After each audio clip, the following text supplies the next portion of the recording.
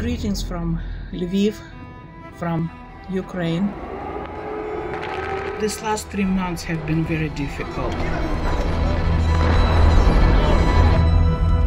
Alexandra Andreyashna is a brave figure serving on the front lines.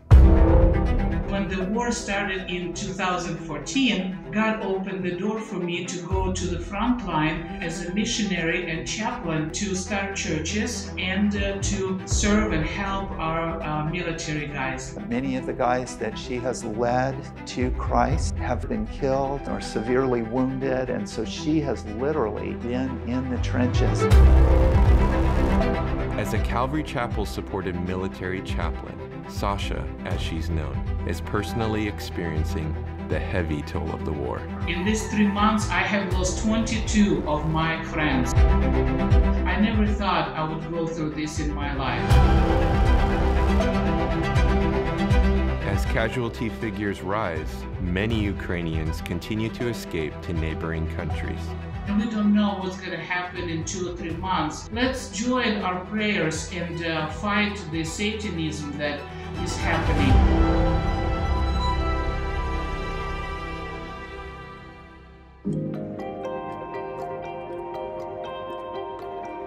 We really loved the life we had in Kiev. We were excited about the things God was starting to do. We were planting a church and we were starting to see people lean in towards faith. Now based in Budapest, Hungary, Calvary Costa Mesa missionaries Sharon and George Markey have joined others to get vital supplies to those in Ukraine. We actually have a warehouse in Poland and a warehouse in Western Ukraine. We've been filling the warehouse in Poland up with food, and then Ukrainian drivers pick up the supplies and take them into the areas where people need supplies. As the war goes on, food has become more and more important. We've also started to try and buy food in Ukraine from farmers and those who used to export. The other major area has been medical supplies. A lot of medication, insulin and thyroid medication, heart medicine, these continue to be purchased and gathered and shipped. The relief effort comes at an incredible expense, but the Calvary Costa Mesa family continues to stand in the gap, both prayerfully and financially.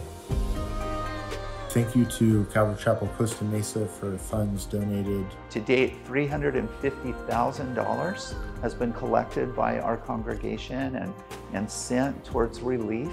And combined with the hundreds of thousands raised by other churches, the goal is to funnel resources to churches and missionaries on the ground.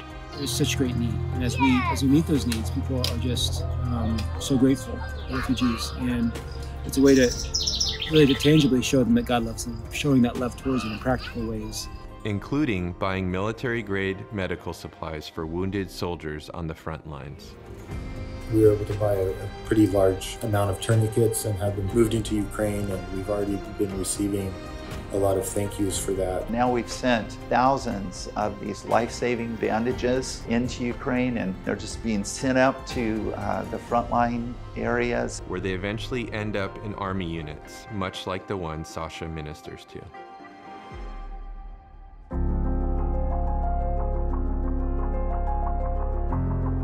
We do fear that as Ukraine leaves the news cycle, that people will start to feel like it's not a need anymore. A lot of us are really tired, running on empty, even more so those that are towards the front lines and those that are working to just get food and aid and medicine throughout the country. The war doesn't look like it's going to be over anytime soon, so there's a very immediate need to get medical supplies to people to save lives. Thank you for your prayers and support and encouragements to our missionaries that are engaged in these things. Pray for my military friends. It is hard for me to lose them, to really not see them around here. I have to let them go into God's hands. God bless you, and may you never feel anything like this.